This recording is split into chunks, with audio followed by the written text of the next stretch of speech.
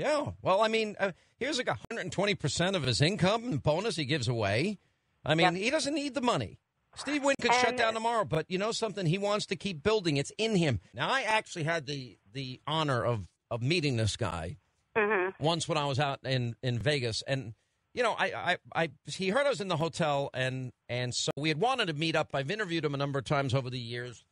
And I thought it was going to be a 5-minute hello, meet and greet. Now, get the hell out of here, kid. I don't want to talk to you anymore. I mean, and I spent hours with him. But he explained in such detail how he built every hotel that he built. I did the same thing once with Sheldon Adelson. I mean, their stories, their vision, their innovation.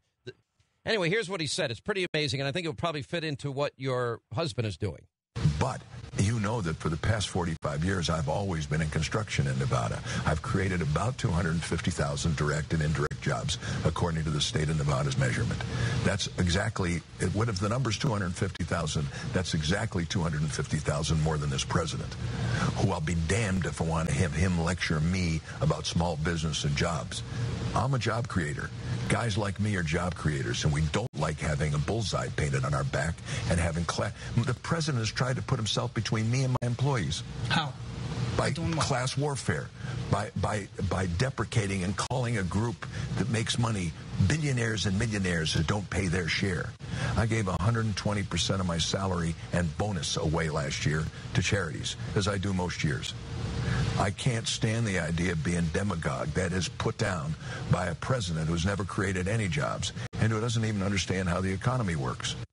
Now, I got to tell you, I haven't been out at the Wynn a couple of times, and I spent my, 3 hours playing blackjack and hanging out and acting like an idiot smoking a cigar or something.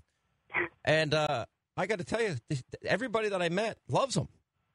I mean, waiters. Obama, simply put, is killing the American dream with these taxes.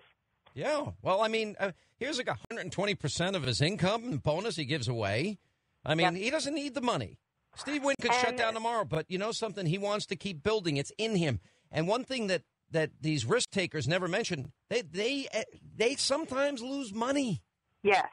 They put it at risk. Sometimes, whoops, that project wasn't as good as I thought it was going to be.